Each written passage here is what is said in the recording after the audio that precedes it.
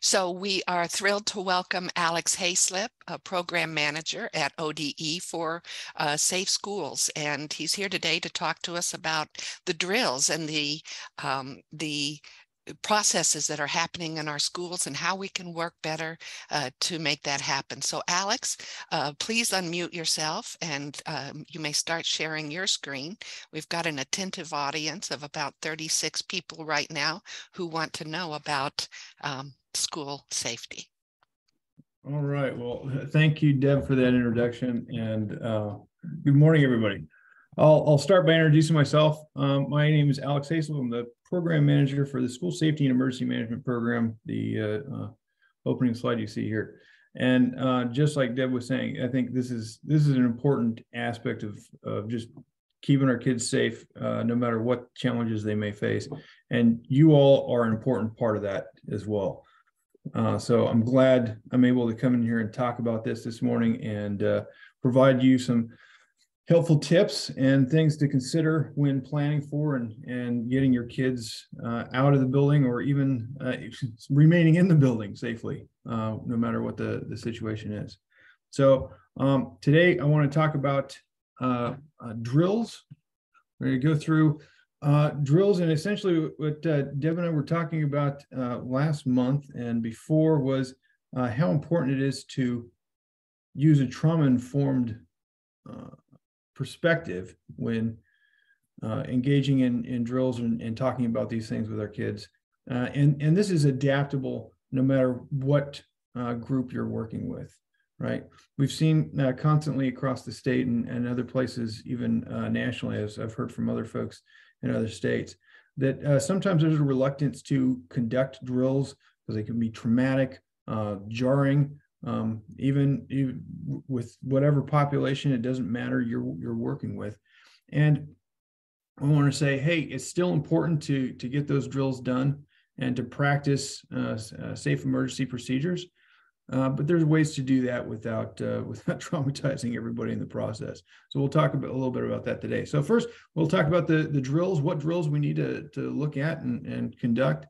Talk about planning ahead, what things to consider before you start in on actually training and exercising some of these drills. And we'll say crawl, walk, run. You can use whatever, you can adapt even these slides if you would like to. Slow, medium, fast. We've heard turtle, hare, cheetah, whatever works for that is essentially when we want to talk about is easing the kids and even staff into these things so that the first time you hear that alarm is not so jarring and disruptive. And then we'll talk about some additional considerations that you can use, some things that might be useful for you in the classroom and things to help you get that creative spark going for applying some of these concepts. And then contacting and questions there at the end. So first I want to talk about the drills. What drills, right? These are the six, really technically seven, but really six drills that are required in Oregon. Now, and if you were to look at the ORS, and we'll talk about that a little bit more in the next slide, one of them is a little bit out of order, not necessarily included, but the actual procedure is. So we'll go down the list. Hold. This is a new one from the.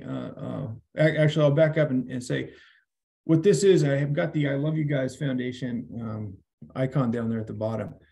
We are really pushing and would like to encourage every school district in Oregon to use the standard response protocols in their schools as their response measures, because it does, like the name implies, it standardizes the language so that if you move from one school to another, one school district to another, when you hear the alert, you know exactly what needs to happen. So just for example, there you see that hold in your rooms or area, clear the halls. That should be said or spoken with the alert that goes out so people know, okay, this is what needs to happen.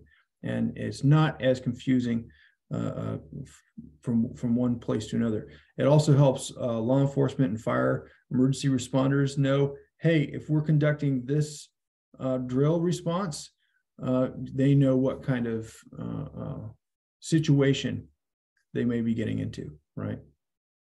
So the secure one is the one that is updated language in the last couple of years. It's previously been called a lockout, and we found that that lockout is oftentimes confused with lockdown, and we don't want people to be confused about that. So secure is the new language that we are pushing, and the I Love You Guys Foundation is pushing with their standard response protocols, the latest guidance.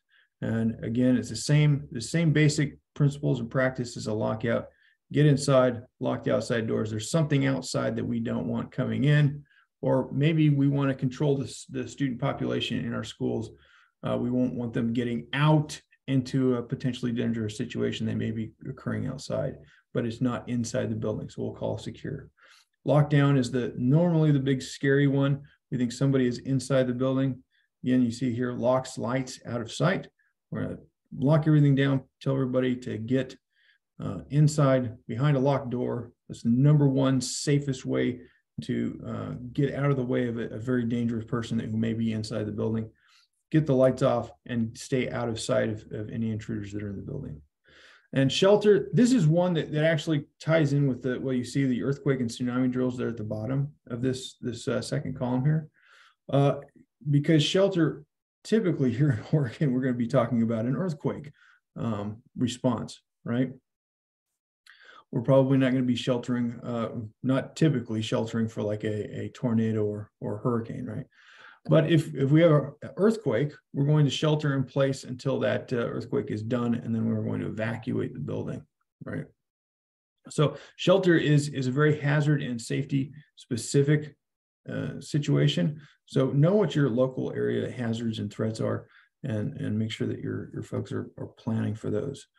And then evacuate, we all know evacuate. Oftentimes this is referred to as a fire drill, right? But there are a number of other reasons we might want to evacuate as well. So evacuate is just evacuate. It could be maybe a gas leak inside the building, or some other danger inside the building, even following an earthquake, right? If the structure is unsafe, we want to evacuate. So we'll call an evacuate for any kind of unsafe situation inside the building.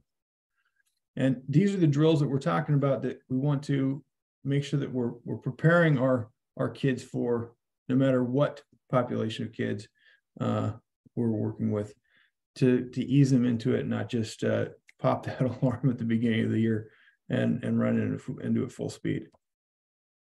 So a little bit additional details here on this. If you would like to follow the annual drill recommendations that we have, you can check out our website, and we'll have links and contact information for you there here at the end. But ORS 336071 is also on there, and it specifies what kind of drills and how often. It's 30 minutes per month on school emergency procedures that are required to be trained and instructed in our classrooms here in Oregon. And they should cover the drills and the procedures that we just addressed in the previous slide. So we'll talk about planning ahead. And I think about this, and I was a teacher for a few years, so and I'm sure some of you are also familiar with lessons plans, right? You want to plan ahead. Think about how are you going to prepare your students for the task ahead. So first, we want to know what our immediate challenges are, what our task is going to be, right? Know your people, both students and staff, right? I don't think it's good enough just to know, hey, we have one student with what was it, Deb, a complex body. I like that terminology. It could encompass any kind of challenge that a student may face, right? And if you have staff, some are going to be a little bit more robust and be able to help somebody who's fallen down, right? So know who can help in a given situation if a major disaster occurs, right? So know your people, both your students and staff, and know how to team them up appropriately when we need to either shelter, evacuate, or conduct any other major drill response. There was a question in the chat. Wendy, would you like to pose that question? Sure. When you just said about 30 minutes per month, is that like for each drill, or is it they just they pick so many drills a month and like cycle through it that they just do a total of 30 minutes? Yeah. So in the ORS, it specifically says just 30 minutes on emergency procedures. You're supposed to do each one of these throughout the year, and at least 2 earthquake drills. And depending upon if you're in a tsunami zone, also a tsunami drill. It doesn't specify what that should look like. But if you're following this, we recommend following the standard response protocol, so you do that. On our website, like I said here, if you go there under the threat and hazard resources, where you find some of our monthly communications as well, we actually have a drill recommendations and what topics to address each month that follows our communication as well, and tells you what drill you can do that month that will help you stay in compliance throughout the year. But good question. Yeah, I know sometimes I'll gloss over things. So please, if it sounds like I missed something, please let me know. Thanks for that. Yeah. So back to planning ahead. I think it was a know your environment, and this is an important component right here, because oftentimes, and I've seen this even in schools I've walked through recently, where we only have one evacuation route.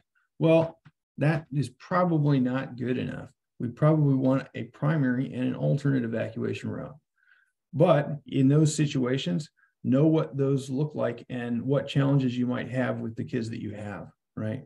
If your primary or alternate evacuation route is going to be a hindrance for, say, a wheelchair-bound student,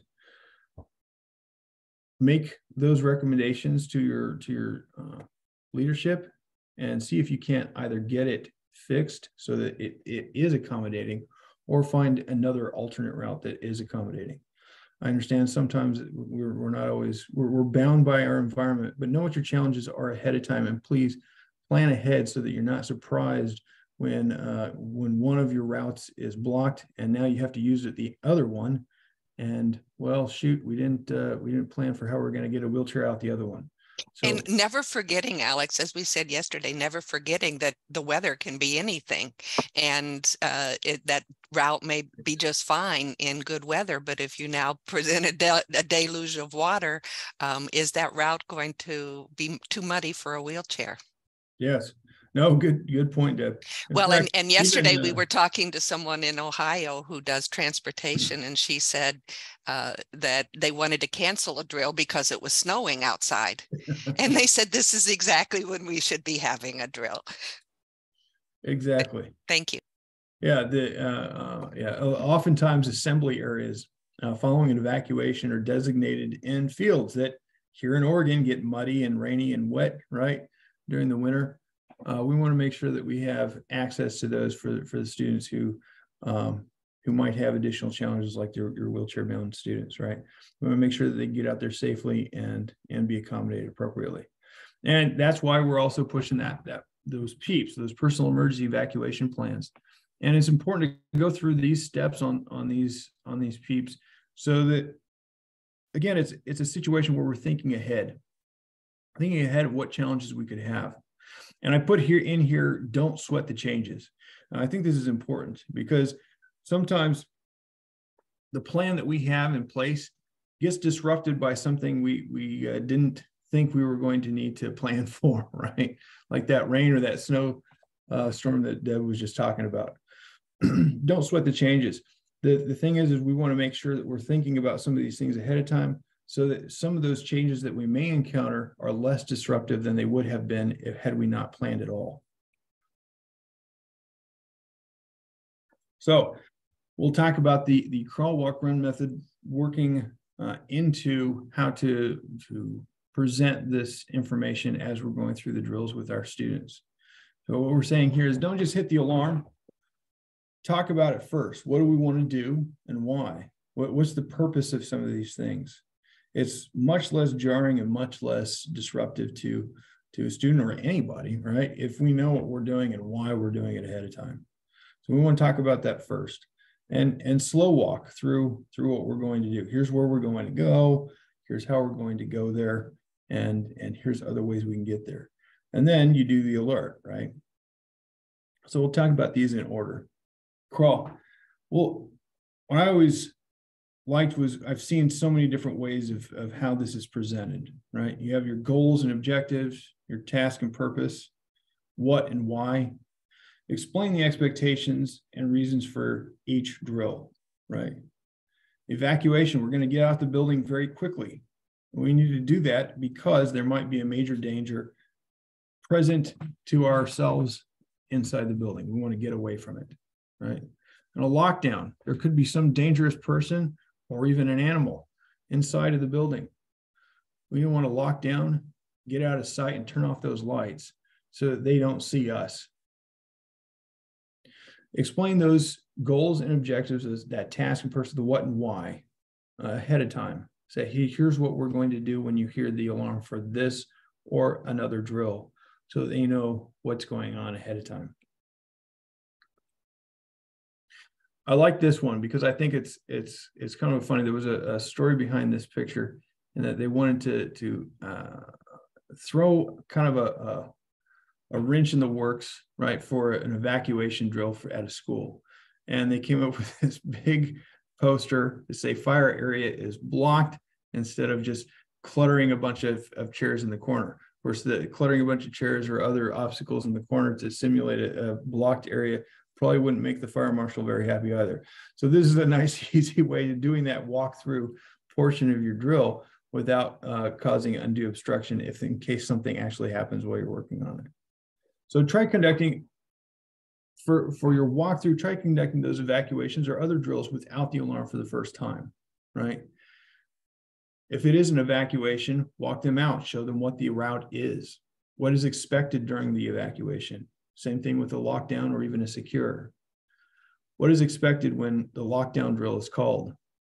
We want to get everybody into what corner of the room that you're in, right? Who's going to lock the door, turn off the lights, closest person to it? And then how do we make sure that we're seated and quiet during the lockdown, right? Do this without the alarm the first time around, so that the students and even yourself get a sense of what it could look like. You can probably start at even in a walkthrough like this. You can probably start to see some of those kids who are fidgeting a little bit more nervous, have other issues. Figure out how that could be addressed or accommodated during the actual alert. Right? I think we talked about the fidget spinners, keeping those on hand, things of that nature. The noise canceling headphones. If you have students with who might have sensory issues as well, think of those things ahead of time. And when you're doing these walkthroughs, you can probably see where you might need some of those additional accommodations. And some kids need like a picture of mom or something that has mom's voice to help them calm, but making sure that everybody knows these things, including, as we said yesterday, even the bus driver who's going to be transporting this student if you needed to. So many details, and you know your students best. These things need to be somehow in their plan so that people know about it. So we'll talk about what that distribution of this information might look like, Alex, because I have questions on what the standard things are that are happening around the state. But you know your students. What helps them calm down? Yes, absolutely. Thanks, Deb. This last bullet, I think, is important because we want to plan for our primary and alternate in case that fire area is blocked. Walk both of those. Walk both of those ahead of time so that you know what challenges you might face with the students you have, right? And then once we know that our students are comfortable with the drill itself, we know the procedures, we practice them, we talked about them, and then we practice them at a very slower, medium pace. Run that drill. See what's going to happen when the alarm goes off itself and you have to actually run through the drill and do it at full speed. Talk with your students about the drill afterwards as well. If there are things that happen during the drill that maybe were not perfect, well, that's what the drill is for, right? This is a training exercise essentially, right? Even at full speed, those drills are practice so that when a real disaster happens, we know best how to respond to those disasters when they occur.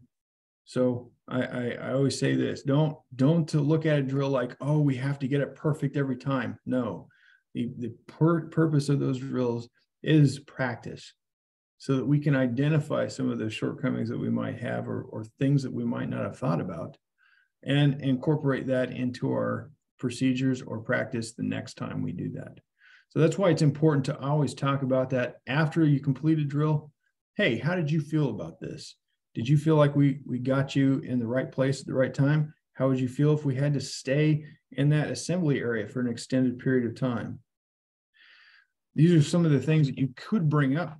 But again, have that conversation with your students after a drill is completed, so that you can what we've called before is an after action review, right? We want to do that every time we conduct any kind of exercise or drill, even if it's informal. We want to make sure that we get an idea or sense of what could be improved, what was great, and what we need to keep doing, right? So for some additional considerations, we've got some trauma-informed practices. They start with engaging material, right? We want to make sure that the kids are engaged, that we're engaged, and we feel comfortable with what they are. I've got a couple of links here, and hopefully we can share these slides with you also after this is done, so that you can get some of these links, and I can, in the interim during questions, I'll see if I can't just post some of the links in the chat as well, so that you can go. And I think that Chandra has posted the link to your handouts. We've got them uploaded for folks, so you should have it. Perfect. But yeah, we got you. We got your back, All right. Alex. All right, thanks, Deb. So here's a link to some self-paced training, and then for a more creative approach, one of our own, Claire Renette, out of Columbia Gorge. This is one of the things that she worked on in her spare time as kind of a companion piece for teachers who would like to, or teachers or other staff who would like to introduce a more trauma-informed practice by, having that conversation with the kids about what and why of in this case, a lockdown drill is what her first book is about. But it's a great way to introduce some of these concepts. There are others that are available too that you can find. They're on Amazon and such. I think there was one that was recommended, Lockdown at Superhero School, the name is escaping me now, but I've got them in the notes section of this slide, or a couple of other good creative approach kind of products or materials that you can find for your classroom if you so would like. And like I was saying at the beginning, you are part of the plan. You know your students best. Make sure that you're part of that planning team as well when your school goes into that planning session for their emergency operations plan, or they're considering their next drill. Make sure that your voice is at the table, because you need to let them know, hey, there might be challenges that you're not thinking of that we need to consider during the next drill or the next exercise, right? Speak up. Alex, I wanted to make a point here too, if you don't mind, is Sure. You're part of the plan because you absolutely are the one who knows the student best, and you're considering all of these pieces. And part of that plan, of course, has to be helping other people to know that plan and circulating that, because odds are, as a PT or somebody who may be a consult or not always there, odds are you may not be there when the emergency or evacuation is happening. So coming up with a plan and, really, as always, relationship building and communication is key. So I just wanted to throw that out there. Oh, yes. Yeah, absolutely. Yeah, we've seen even in school districts across the state where the PT or other instructor understands that there's a particular challenge, but it wasn't considered by the staff running the exercise or administrating the school in the first place. And then you get stuck with, in one case, I remember it was even something as simple as they had all able-bodied students, but this one kid got a broken leg and they had to figure out, oh, how am I going to get him down from the second floor? That's it could happen to anybody in any situation. And it's including us, the temporary disability. Yes. Mm-hmm. Yep. So even those considerations, those one-off kind of challenges can sometimes throw a wrench in the works, and you have to plan around those. But for you folks, please speak up, be part of that plan, be engaged with your staff and say, hey, these are considerations and obstacles that we might need to overcome when we're faced with the challenge of a disaster, no matter what it is. All right, so we'll finish up. We'll talk a little bit about the program. What we want to stress is that our intent is to involve the entire community, not only within the school community, but without as well. We want to make sure our local fire, EMS, our law enforcement know what our plans are and know how to respond and help our school community out when we're engaged and when we encounter those disasters. This is important because we're not going to encounter disasters in a bubble, right? We're going to have to rely on some of those outside resources as well. So include all members of the school. And why we're talking here today and why we stress some of these things, it's one of the 6 pillars and one of the 6 things that we look for within any good high quality emergency operations plan is that school district accounting for and accommodating disabled students and staff? Are they accommodating people with other access and functional needs? What are they doing? Are they using the PEEP? How do they have wheelchair access to all their primary and alternate evacuation routes? Do they have plans in place to accommodate everyone in their school, no matter what their challenges are? These are things that are important for every emergency operations plan in every school district. So we're here to help. Please, you can contact me. You can contact your regional emergency management consultant for your school region. Here's the link. You can scan it here. We'll again, if they were shared out, it's easy to get there. We'll put up the links as well. But contact us. We're not only going to come out there and give you some good advice, we're going to help you get that plan done up and done up right. Okay. So with that, you have any questions, suggestions, or discussion for me? And I'll check the chat as well in case there was something I missed. I have a question. Are you meeting also with like administration of the schools and also presenting this information? And because I feel like in our district, we're still the ones spearheading a lot of the evacuation planning. And I feel like if we aren't identifying our students with disabilities, that nobody's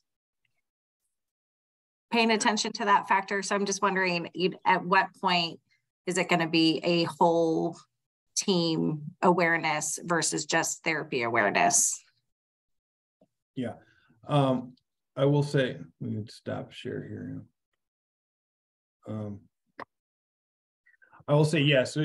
This is. I'll give you kind of a brief overview of how a lot of our consultants engage.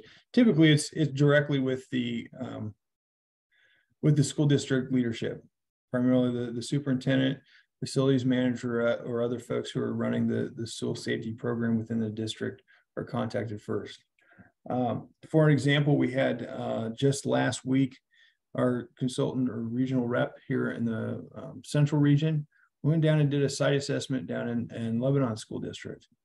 And it started with the superintendent, the facilities manager, and safety officer for that school district, as well as their comms and IT director. And we walked through every single school. When we looked at evacuation routes, we looked at bus approaches, we looked at all manner of things, not just for access and functional needs, but for general school safety.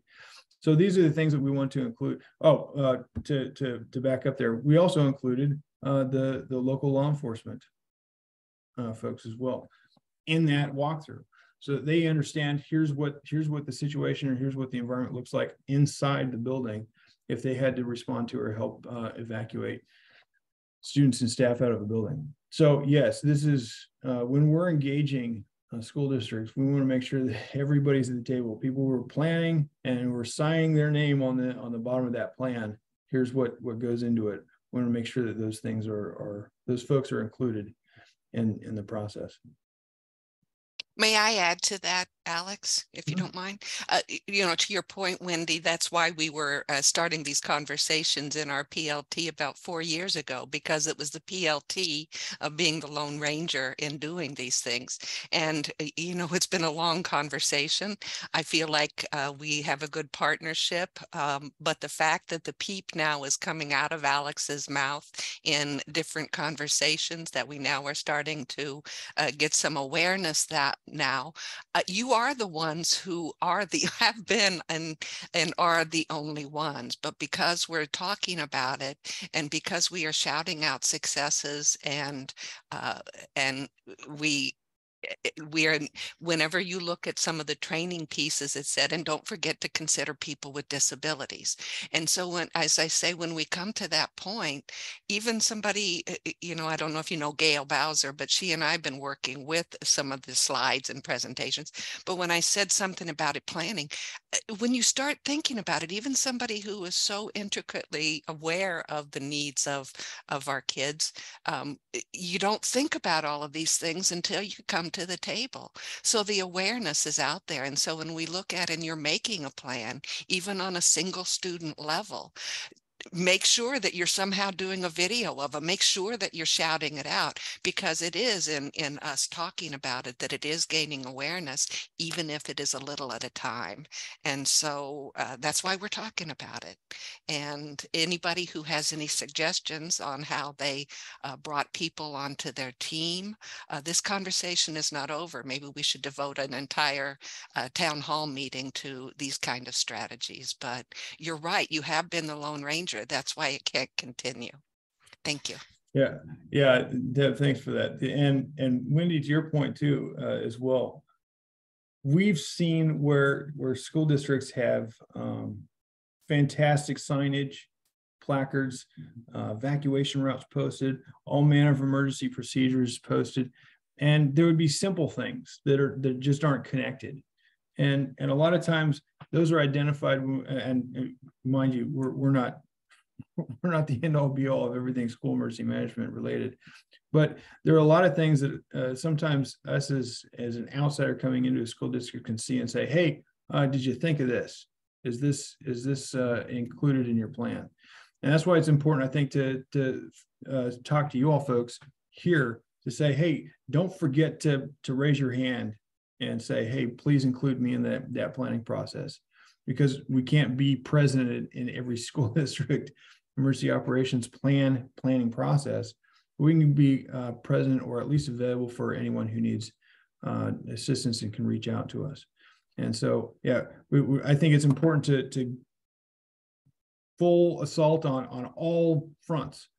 We're engaging the local community, emergency responders, we're engaging school districts, we're engaging folks like yourself, everybody who can become made aware to be included and participate in that planning process. And we know so many of these things come after a big relationship building. And Bruce, I know you will tout that the people you've gotten to know in construction of the new buildings, et cetera. Yeah. And what makes it real? Well, you know, we were talking yesterday, one of the areas that y'all ask a lot about training is transportation, not just in an evacuation emergency, but always the safe training and bus drivers. So Alex and I are thinking about partnering. I hope I'm not talking too soon, but we think that if we're talking about buses, that we need that training to be you and the bus drivers. So when you look at something and say, here's where it is, let's come together and say, here's some here's some solutions. And rather than coming in and saying, hey, we're the expert, then, you know, empowering people, because we don't want them to think that we're trying to create something separate. We're trying to help them improve what they're already doing, and the chances of them buying in and having it persist within their systems, rather than us coming in and saying, hey, we wrote a manual. Hey, how can we add to what you are doing? And so just some thoughts of we want to smoke up a bus and have you on there with the bus drivers and see what does it look like when the rubber meets the road. So there you go. I actually just have one follow-up question to kind of what you said. So we have been working hard in our district, and even trying to get in on the ground level before like architectural plans are being drawn for the schools as they're being remodeled or rebuilt. And I think there's always that part, you know, we might meet with them when it's the drawing phase, and then we actually meet with them again, like before they kind of do the final, like a final walkthrough where they can still tweak things. Is that a point that we could potentially reach out to you and bring you and your team in on that as well as a resource? Yeah, absolutely. Okay. I don't think there's any engagement necessarily too big or too small for that. But again, a lot of times, our process typically starts with an assessment of the school district. Where are they at capacity wise with their emergency planning and their preparedness efforts, and then finding ways to plug those gaps and fill in those shortcomings to help wherever that might be. So if it's even if it's something as small as hey, what are the transportation obstacles for access and functional needs students? How can we fix those and bridge those gaps? So Bruce is, as always, he gets an idea and he runs with it and is a leader in every way. But I know he's been doing PEEPs. He's been working with the people in construction, and there's some things in the chat right now. So Bruce, if you don't mind unmuting, you're already there. Go ahead and share a bit with us if you would. So this is the, can you see the picture? Yes. Yes. This was the first practice session of the new evac track sleds that I was able to get for Woodburn. Schools had a bunch of money for COVID funding, and they were looking for big projects for SPED. And between that and a new superintendent, I'm trying to stop the share. There we go. They decided. I'm glad to see that was a safe landing, Bruce. Well, it didn't hurt too bad. Okay. Wait till you see the next time when I wear my crash dummy T-shirt along with the helmet. I'm prepared. What I wanted to say is that the more at the ground level we can get in on building projects, not just for determining what the safe evac routes are going to be or other concerns, the better chance for those of us who are PTs can have in getting lifter systems installed. And I'll set that aside for another topic. This gives me a chance to thank you, Alex, and Deb for bringing this information to the front. Previous to this, I was doing the standard, have the kid wait on the upper level till the fire department gets there and they determine. I know, and all the information that you put out made me realize that I needed to rethink everything. Because of the information on the PEEPs, et cetera, we are now installing evac track systems. I'm trying to get them in Tigard. We have them in Woodburn. And the PEEPs are now being written. My assistant, Terry, who's on here, is doing the lion's share of that work, and we're attaching them to the IEPs. I think all the IEP software that's being used across the state will allow you to attach additional documents. So these are now part of the record that goes with the students, and we're looking at starting tabletop exercises as part of the IEP program. So we're phasing that in this year. That makes me so happy to hear. I am hoping to get Bruce to do a session in the future, taking us through an actual plan with a de-identified student and talking about what it looks like. And we have a template, and now we need to hear stories about how it's working. So thank you for that. And I see a comment from Lori Scott. And Lori, I'm thrilled that you're on with us today. Some of you may remember Lori from joining us. You're on the East Coast, aren't you? Lori, okay, if go ahead and if you would just unmute yourself, and thank you for joining us, and just tell us who you are and what your interest is here. Wow, well, thank you for having me. And as always, I like to dip in and see what's happening on the West Coast. And you guys are doing great work. And that's so awesome to get the stair chairs for kids. And in Maryland, we had to put forward a law in 2017 to ensure that kids with disabilities were going to be accommodated for at the time of an emergency and not be left on stairwell landings, which unfortunately happened to my daughter. So we do have stair chairs in a lot of our districts, but not in all, unfortunately, even with the law. So it's great. It's a process, it's a journey, and you all have been doing great work there. And the PEEP is awesome, and really just making sure that families are involved and understanding that how you're going to do your drills and how you're going to accommodate kids and staff with disabilities. So thank you so much for letting me weigh in, and thank you for all your work. It's awesome to see. That was unprompted, and the fact that she dropped in was is amazing. Lori, great to see you. And we did a session with Lori about her work on that was, as you said, inspired by your daughter's experiences, and so thank you for that. We'll put a link to your session that we did in the past. And so, other comments and questions? I don't know what. I'm going to look and see what's in the chat. Am I muted? Can you hear me? Okay, cool. So Deb, I had a quick question. Well, I don't know if it's quick, but please go right ahead. I've got a couple of points, but I can throw mine in at any time. You go ahead, girlfriend. Okay. Yeah. I was just thinking about, I know teachers I think they have a lot of resources on how to talk to students about just some of the scarier, well, they're all scary, but some of the like active shooter type situations and stuff like that. And I was just wondering for my own learning if, Alex or you or anyone on here has any good resources on like, how do we talk to kids about this stuff in a developmental, age appropriate way without scaring them, but also, I've ended, being itinerant, I've ended up like, oh gosh, we're doing a lockdown drill and I'm with a couple of 5-year-olds and the teacher's not there because we were in the hall or something, and I'm like, so what to say to them to explain why we're doing this, because that tends to help them be more stay in one place. If you know what I'm talking about. Yeah. I'm talking about wiggly kids.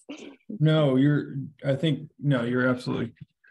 It is a major concern for a lot of folks. That's why we had this up here for a little bit more creative solutions. Because I had some notes in here as well. So like I said, Claire Ranch, she's out of Columbia Gorge, but she has her own consulting company as well.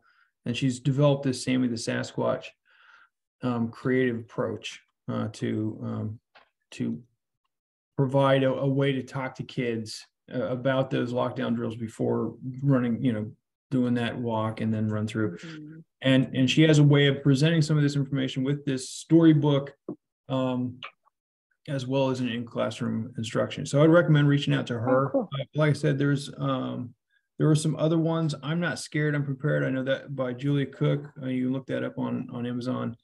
A lockdown drill at Superhero School by Tamara Ritter's House. Both, I know I got recommendations for those from our folks out in the Southeast region. They'd use those materials as well to great success for younger kids and kids who needed a slower, more methodical approach to introducing some of these things. So there's some stuff out there. I will say I'm not as familiar with how you might be able to pay for some of these things, but Claire was saying that with her content or her material, if you're buying it in bulk, she can get it at cost.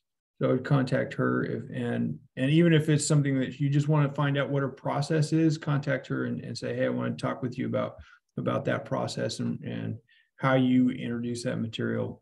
And she would be happy to do that as a rep with the program without cost. So the material that she has created independently is cost, but not the information on how to present it. Oh, cool. Okay. Thank you. Mm-hmm. And if anybody else has any resources, Bruce probably doesn't have one yet, but he'll be creating a video in the near future. That's what he does. I say that lovingly, friend. But I also, I'm not going to say that virtual reality is good for everybody, but I know that my nephew, who is on the spectrum, when he was going to fly, it helped us to find something that kind of simulated an experience. Now, I'm not going to say that you want to take somebody through a hurricane. But but for him, seeing something and being able to feel like walking onto the plane and saying hi to the pilot, it made a big difference. So I'm not going to say definitely that there is anything VR, but it might be something to look at. And the other thing, I've heard from people who work in, and one of the people here in our office who is a Coast Guard, talk about the most difficult plan, and the piece that people don't pay enough attention to is the reunification plan. And obviously we talk about the transportation to get there, but I also think that as planned as people might be, I want to know who's getting a copy and how in an emergency somebody's going to know what this student needs. And so across the state, let's say you've got a team in a community and they've all determined these are the processes. Bruce's student now has a plan. Now, he could send out a paper copy, which is not going to be good in an emergency. He can, digital copy that somebody can refer to.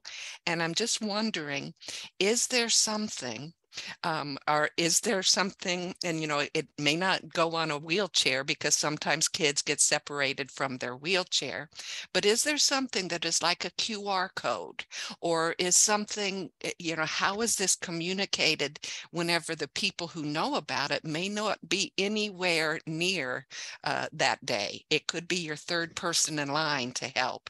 So I'm wondering too, is there a recognizable something? Is it a keychain that every emergency person says, oh, this kid's got a PEEP. Let me pick this up. It's got a QR code, and now I'm going to cue right into it. So now these may be things that, somebody's already got going, or is there something that can help people in an emergency know what to do? Devil, I want to talk about this for just a second before the questions pop up, because this is one of those really big ones. The reunification, it's like our partner up in Clackamas, Dan Krause, always says, is one of those that nobody gets right the first time. It's normally a big mess, but having a plan ahead of time helps tremendously. The I Love You Guys Foundation, for some of you who may already be familiar with, has the standard reunification model as well. We've had them out recently. Last summer out in high desert territory out in southeastern, well, from the Bend area down south. We had them out.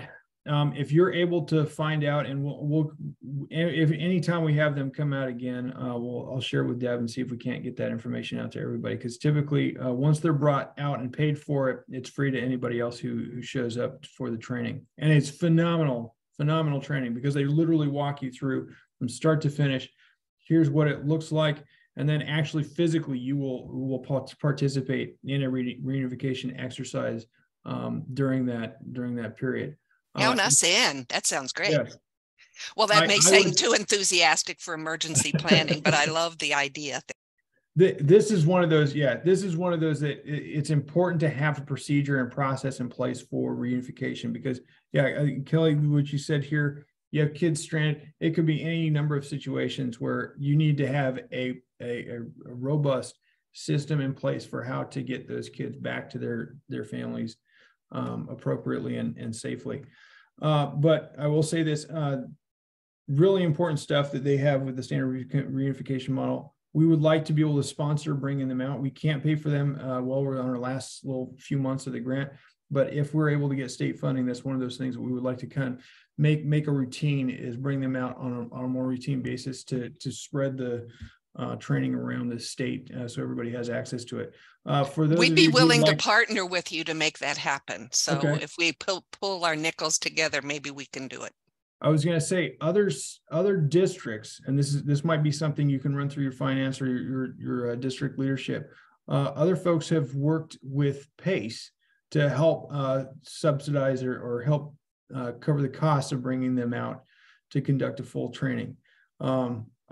I would absolutely recommend, if you're able to get that done, check on it and see if you can't involve yourselves in that as well. Because if you had a contact name, you could share with me or do an email introduction, that would be great. Sure. Thank you. That was my plug. So. Okay. We're going to open it up for questions. As you've been listening, we know that you are thinking about your most complicated students. And if you haven't been already, we hope that you are including them in a plan. Who needs a plan?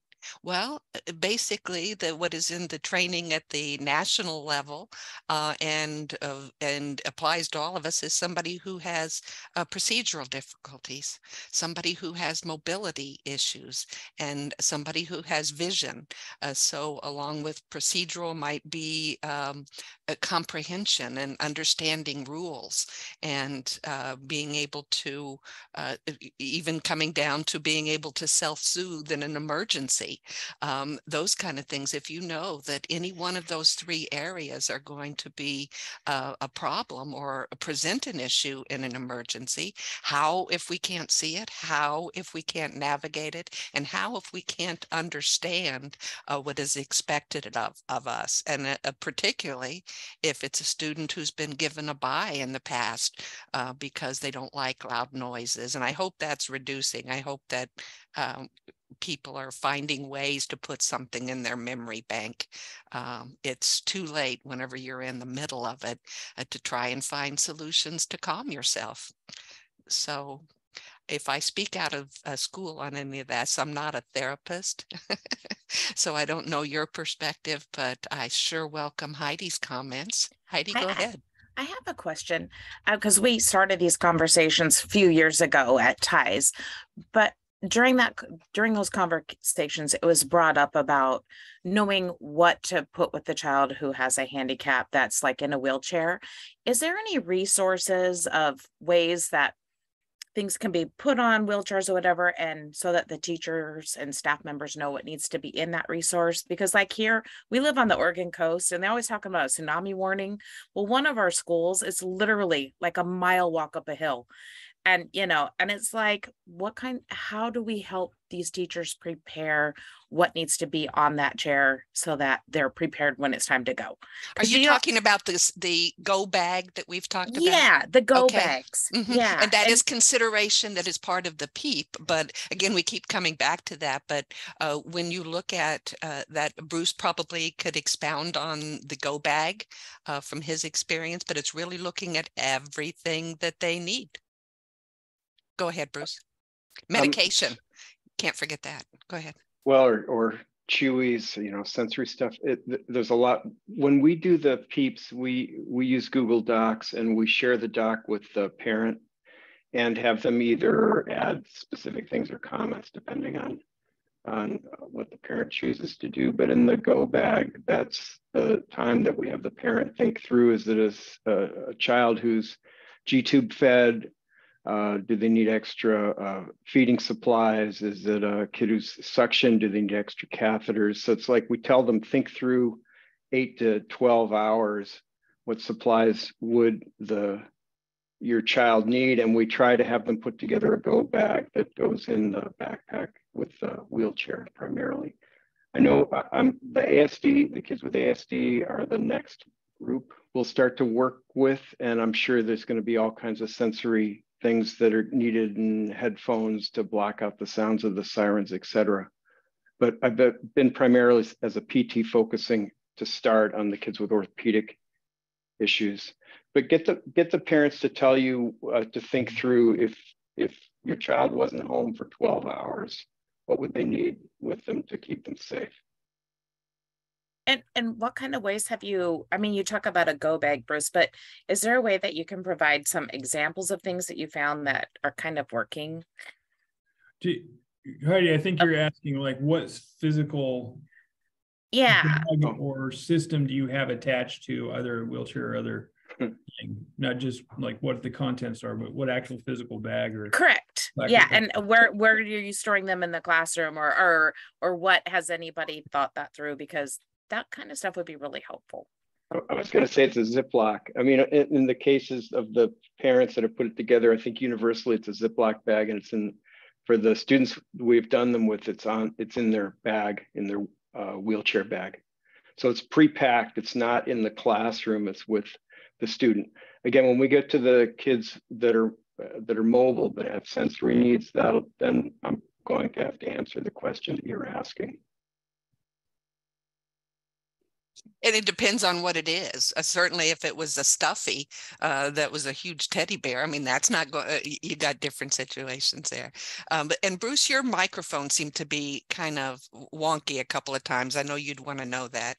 I understood everything that you said, but you got some wonky. So, does anybody else have any questions about the Go Bag? And it's a great question because unless you've seen one and what the strategies are, and Chris, your nurses are responsible for the medical piece of that. Do you want to share any more about that? Unmute yourself.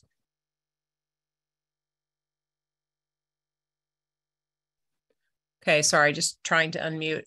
I'm kind of in a different setting, so I'm not going to be visible, but yeah, we had this discussion about go bags, and to be honest, you're not going to, in emergency, you're not going to be grabbing a bag with any kind of stuffed animal in it. So if they have something that's medical, that's medically needed, like a diastat, or if they eat only with a tube feeding, then those kids are already identified by the nurse, and they work more what I'm going to call at the office level of knowing that they have these big carts that they have to take, because think about all the kids they have that are diabetic.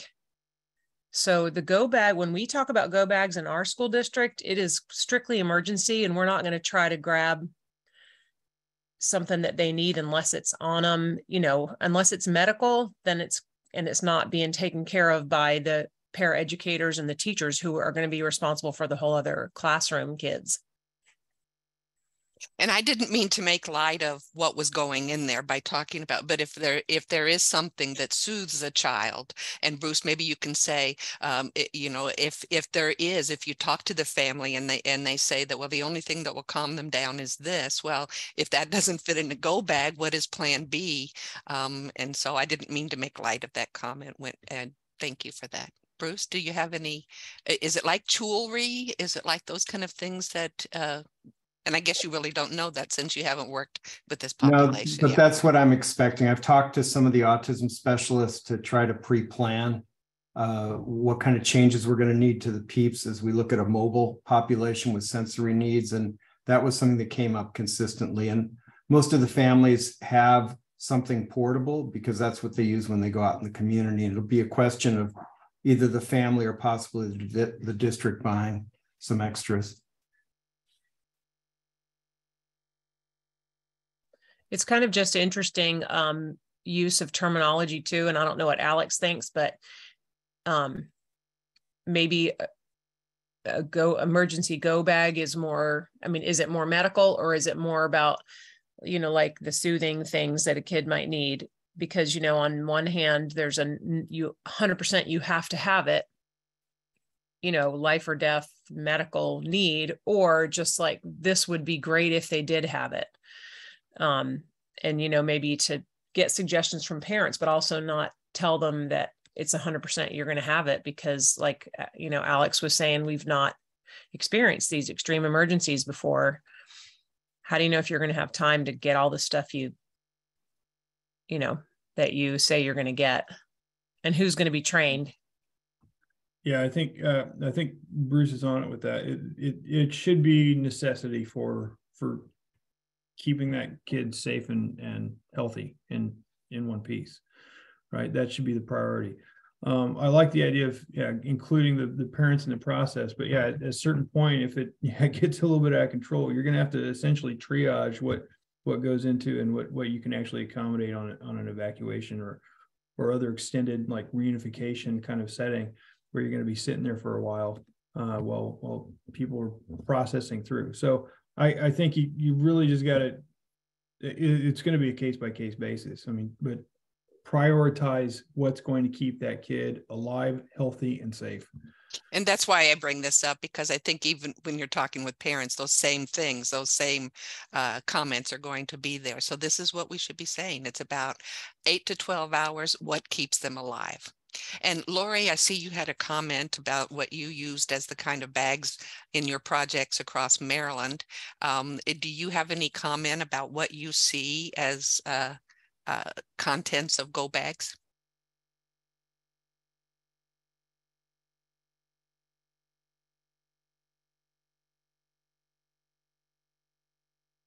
Well, and she may be looking for the unmute button, or she may have stepped away. So anyway, necessity. This is where it's coming from. What's going to keep you safe for the next 12 hours. Go ahead, Alex. Yeah, there was another thought I just had. I remember with the I Love You Guys Foundation, when they do their standard reunification model training, that is one of the things they bring up, kind of like a go container, if you will, or otherwise, that you might have next to your reunification box that says, hey, this goes out with the fidget spinners, the things that might keep kids occupied in a space for an extended period of time. So if you have some of those things, maybe that's something you just have as like an emergency stash and say, hey, once we've relocated, whoever the staff member is who's going back and grabbing those additional supplies to bring out to the site, if available, obviously, you grab those as well. I was saying the same thing, because maybe some places they evacuate to a specific site, like a neighboring church or something, and maybe collaborating with that building. Do they have a space to store like a reunification kit that would have like noise canceling headphones, a few fidget things or sensory things, blankets, weighted blankets, things that might just be possibly really necessary for some kids to just, cope. And they're probably going to find not just the kids who would need it, but there's going to be other kids who might benefit from it. But just thinking about that ahead of time, so they actually have how are we going to handle all this mass of kids all of a sudden for that long of a time, for people, just a thought. Good point, Leslie. You don't have to have it on your person, but if you know where everybody's headed, maybe it could be there. And Bruce, I know you wanted to say something about evacuation routes, but I also wanted to comment on your last comment when you said one of the populations, of course, we need to have a plan for is somebody whose communication is not typical. And so OGCOM, if somebody's using OGCOM, if their device doesn't come with them, backup plans. But I also wanted to say that we had Julia Beam from, I think it was the University of Colorado, did a session on planning with OGCOM. And so Bruce, I'm going to let you talk about invite you to please talk about evacuation routes. And I'm going to see if I can find the links to Julia's session about OGCOM, and then of course Lori's session that she did for us previously. Go ahead, Bruce. Okay, hopefully my microphone's better now. You hear me okay? So far, so good. Okay. So whenever I talk to groups about things, I primarily talk about the mistakes I made, because unfortunately we all start at zero and we have to learn. In the process of putting together the PEEPs, Terry, my assistant, and I started walking the routes, and we discovered stuff even in buildings we'd been in for decades that we didn't know. For instance, missing curb cuts where they needed to be because we never walked out, say, to the tennis courts where the evac routes go, or thinking that because a building had exits that went to ground, that went out to the street at all levels, meant that we didn't have to plan special evac routes. We found out that some of the classrooms use the stairs to go to a lower part of the building to evac, so the student in a wheelchair needed an alternative route. So what we've done is we've walked every building and determined at what point in the building where the exit would be, and then looked at the existing fire evac routes, which are widely posted in the building, and seeing where it varies. And so part of what we have in the PEEPs is a spreadsheet that says where the student would use the same evacuation procedure and where they would use something different. And then we have a separate column as we add the EvacuTrack for those procedures. So what I'm saying in a long-winded way is walk your buildings. Even if you think you know them really well, you may discover that the classroom door out to the outside goes to a gravel path, or the path is only partly paved, or et cetera. And unless you are really fine-grained about it, you'll assume that things will work, and then when an emergency comes, they won't. I'm going to say one other thing. That plans have to be widely disseminated. We had an instance where, even though I thought we had trained people on how to get a student in a what to do when a student in a wheelchair was in the second level of our high school, teachers improvised and tried to carry her in her wheelchair down the stairs and dumped her. Thankfully, there were no legal actions, but it taught me that it's not just the special ed staff. You need to educate all the teachers on that level of the building so they don't try to do something that to them seems like a good idea, but has nothing to do with the actual plan for the student. Thanks.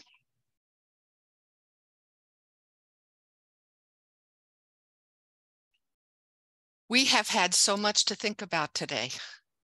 I know some of you have been living and breathing these thoughts with your students because you know them. You know, whenever things turned upside down in COVID, you had in your mind who was going to have a rough time being at home. You know these students intimately. How are you going to keep them safe no matter what the emergency might be? Well, it's not all up to you. It may have been in the past, but that's not okay. It's never been okay. And it is your voice, and it is your coming to the table. I'm starting to get known in my circles of saying, well, whose voice are we missing at this table? But it's yours if you're not in the planning for these kids. And so it seems like a lot to be on your shoulders, but we don't have to bear this alone. You have a statewide community of people here behind you who are sharing ideas. I may wear my rose-colored glasses, I tend to, but I think that these are the ways with our partnerships that we make a change. And what we are talking about is resonating across Oregon, but know that we are being heard in different parts of the country. I know that we are gathering, I get emails from people wanting to know how we built what we have. And it is really by saying we are listening. And so we are. Give us your feedback on this. You'll receive a survey, and you can stop the recording, Chandra. You will receive a survey that